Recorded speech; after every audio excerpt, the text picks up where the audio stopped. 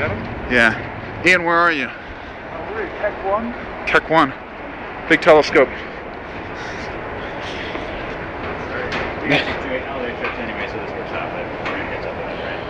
Right. Oh, we're climbing over things. Climbing, yeah, it's a monkey gym. Padding there, which is nice.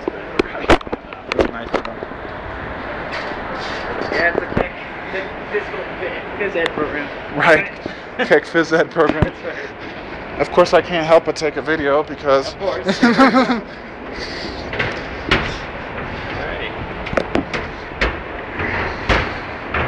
Yeah. Oh, it's moving. No, it's not. No, it's not. We're just walking. Don't get me excited. He said it was locked. I think I'd lock up the work. Right. So. Oh well. Yeah, that's a bummer. Too bad the Keck's locked. I can't Yeah. fix my hair in the mirror. That giant belt they have down there. You see the chain belt down at the bottom? Mm-hmm. Yeah, oh yeah, yeah. Right back. Okay. We'll be right here. I promise. Yeah, it's cool to be able to work on that. You just get in there. Yeah, this is.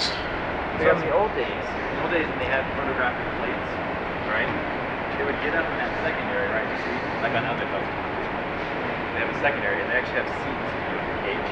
Get up there and you can ride around during the night. Right? Something you're up there in this cage, you pull out a picture with the other one in, and it's crazy. One time I was observing at Palomar and they had to change the filter. They had to do old school.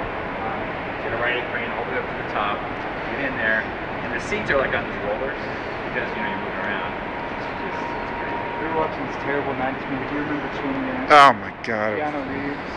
They have cold fusion. Oh, I do. They had like bubbles. No, no. There's the bubbles here in Steve.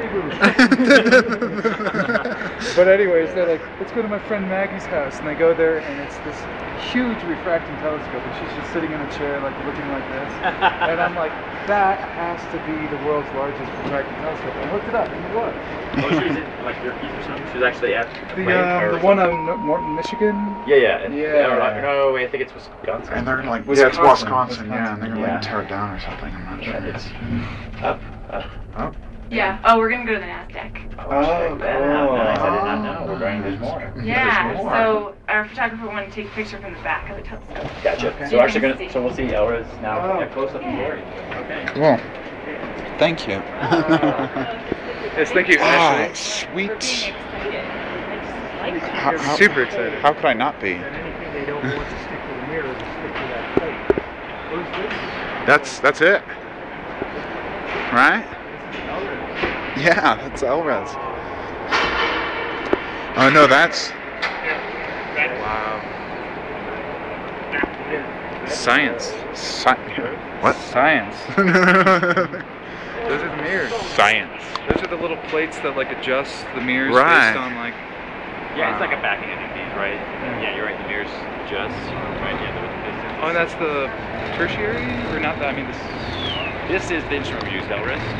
Remember, we were mentioning on the computer. Are we in the way? Okay.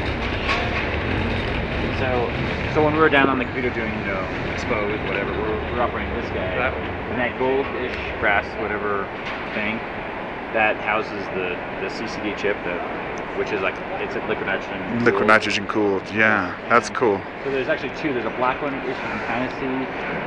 Farther in, off to that way. This video isn't going to be as elegant as people would imagined.